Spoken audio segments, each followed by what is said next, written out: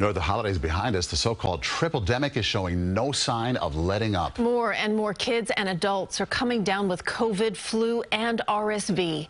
As CBS 2's Nick Caloway reports, patients are flooding into emergency rooms and pharmacies. At Paramus Pharmacy in New Jersey, a steady stream of customers are on the hunt for cold meds and COVID tests. Head congestion, things of that nature. The recent wave of infections and a new COVID variant led pharmacist Manish Pujara to reinstate a mask mandate here. People are confused. They don't know what they have. They have flu or COVID. The trio of nasty viruses, COVID, flu, and RSV, is especially hard on kids. These three have managed to coalesce into one big storm of infection.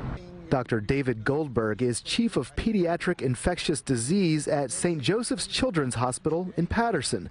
Like most emergency rooms, this one is seeing more kids coming in now than they have in several years. Thankfully, most of them have upper respiratory infections that can be treated at home or they can be treated symptomatically. But we are seeing, as other hospitals are, an increase in patients being admitted because of their respiratory illness. Access Express! The city of Paterson is also trying to get ahead of this surge in cases. The mayor and Department of Health unveiled a new mobile health unit. It'll be used to go out into underserved communities for COVID and flu shots and testing. The city of Paterson spent just more than $400,000 on this truck. The mayor says it's worth it. As he put it, he is doubling down on the tridemic. We have to continue to adapt to this new normal, or the now normal.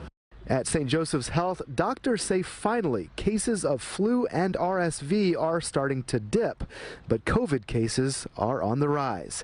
In Paterson, New Jersey, Nick Caloway, CBS 2 News. And these developments do come as the FDA continues to review an application for an antibody that could help prevent RSV in infants. If approved, it could be available to infants and toddlers later this year.